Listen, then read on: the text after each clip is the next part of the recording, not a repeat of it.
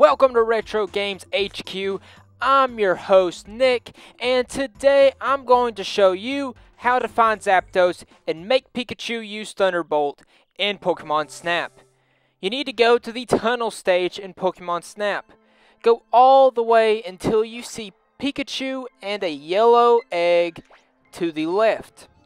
Make Pikachu go to the egg by throwing apples between it and the egg.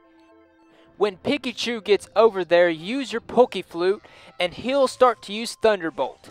The egg will rise up and out will come Zapdos.